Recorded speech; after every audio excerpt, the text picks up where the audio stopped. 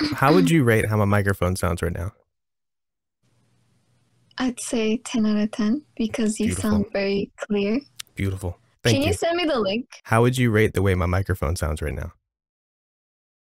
9. Thank you.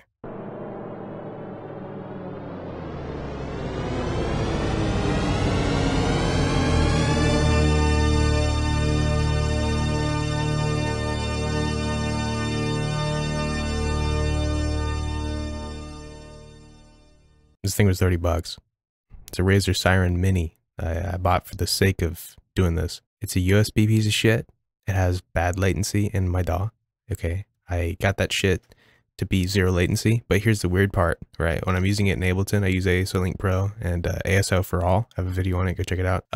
It still has latency, even though it says 10 milliseconds. It has like 40, so that kind of sucks. But, you know, hey, other than that, it doesn't sound bad, does it? You know, and I took it out in the field on the cord, and I got other people's opinions, and I never had a complaint. Everybody thought I was using some expensive shit, right? This is a $30 USB mic. I didn't want to make a long video here. The whole point was just to kind of show you that it doesn't matter what you pay on a mic as long as you don't suck at processing. No, that's a shitty way of saying it. Basically, the way it goes is a little goes a long way. And when it comes down to it, as long as you are gentle with it, because my processing, I'll do a follow-up video after this showing you exactly what it did, but I didn't do much. You know, I did a tiny bit of EQ, tiny bit of compression, background noise removal, and that's it. You know what I'm saying? Like it doesn't take a lot. I can get good results with a $30 USB mic, you know. I can get good results with a $2,000 microphone. Now, with all that, you know, shilling done, I fucking hate this thing. I can't stand the latency.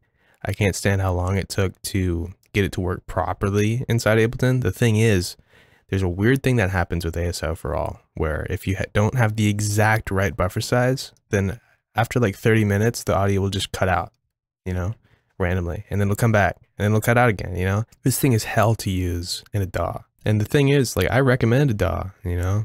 I don't think people should use presets. If you go watch videos and listen to streamers and stuff, they all sound like shit. You know, it's because they overprocess because they're using shitty presets. I do think to get the best out of this microphone, you're going to have to make some sacrifices in terms of latency and stuff. And on top of that, another thing I hate, the fucking nose sounds. This thing is really susceptible to noise, you know what I'm saying?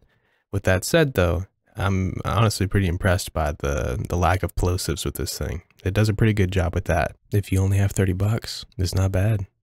Go fucking get one, dude.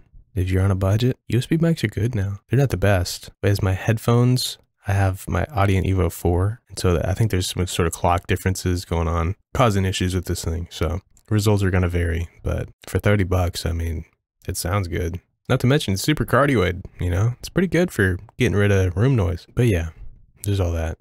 Thanks for watching.